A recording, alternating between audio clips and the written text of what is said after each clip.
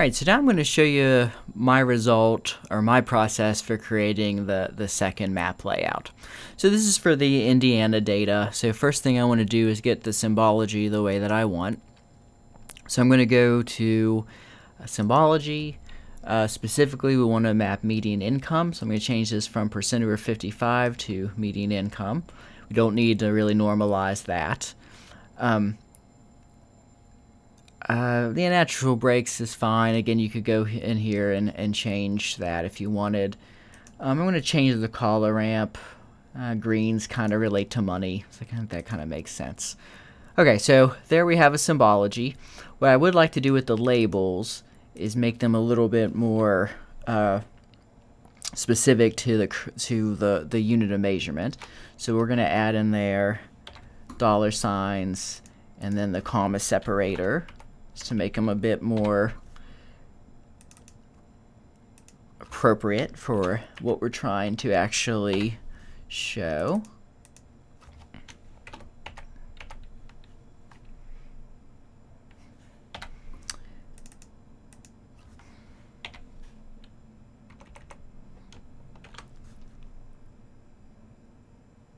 Oops, oh, that looks good. Okay, that looks good.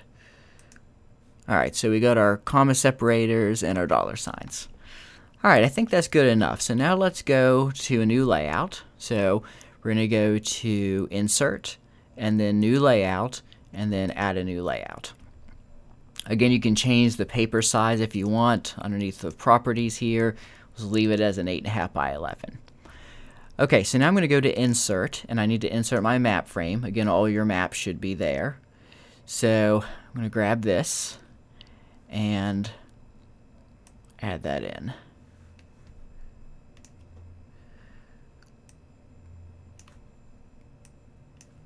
Alright, that's probably, again, not zoomed in enough, so I'd like to zoom in a bit. So to do that, we need to activate the map and then zoom.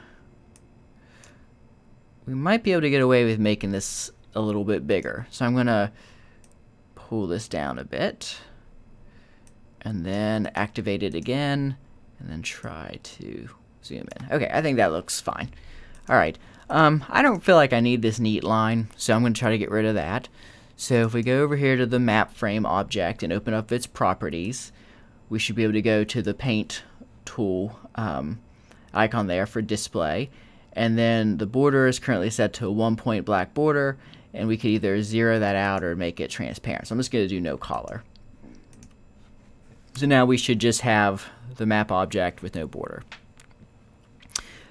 Okay, so now I would like to add in some map elements. So I'm going to start off with the legend. So I'm going to go to legend. Again, be clicked on the map that you want to show. In this case, we only have one, so again, it doesn't really matter.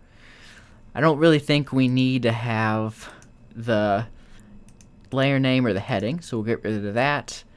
Actually, we'll leave the heading this time. Yeah, there we go. And then I think that's a little small, so we'll go to Format, and again, bump the size up. Maybe try 16, and maybe 18. That looks good. All right, there we go. If I wanted to do any editing to this after the fact, I could as a graphic. So I'm going to do that. I'm going to right-click on it and do Convert to Graphic. So note, once you convert something to a graphic, it's no longer dynamic. So if you wanted to make any edits, or if you make any edits to the symbology, it's not gonna update in the legend. So you generally do this at the end. So it's a graphic now. So now I'm going to ungroup it. So I have different components, and then I'm going to maybe make this a bit bigger, maybe 22, and maybe I'll set it to bold. So now again, we're just able to edit the individual pieces of the legend. Alright, so now we want a north arrow. Again, we'll click on the map that we're referencing it to. I'm going to add in a simple north arrow. Again, there's lots of options. I'm just going to add in this one. Maybe we'll put it down here in the corner. And we'll add in a scale bar. So we'll go to scale bar. Again, a pretty simple one. I'm going to use this one. Since this is the US, I think miles makes sense. But let's, again, change this to a different font. Bump up the label size a bit. And for design, let's just do the divisions. And then I think that's actually pretty good. Okay, and let's see if I expand this out a bit to get to 100. There we go. I think that looks pretty good. All right, next we'd like to add a title. We'll do that up here at the top. So go to Insert, Text, add in a text box, and then we'll say median income by county for Indiana. That's a little big, so we're going to need to step down the size of that a bit. Maybe we'll try, yeah, that'll work, 36.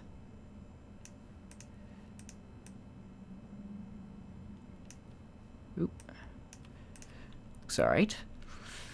Okay, what else do we need? I guess we also needed to reference the census. So we'll add in another text box. Maybe try to do that down here. And we'll do data from US Census.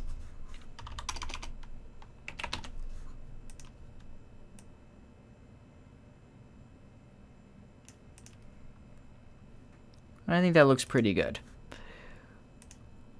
Generally, just check and see. I like all my fonts to be the same. Okay, I don't think that's too bad.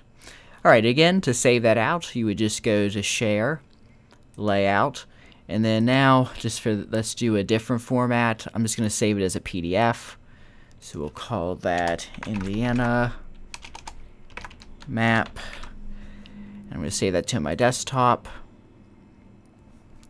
And let's make sure that that worked. And that should open in, okay, it opened in my Acrobat. Okay, so that's our layout. Okay, so that's an example of a second map layout here in ArcPro.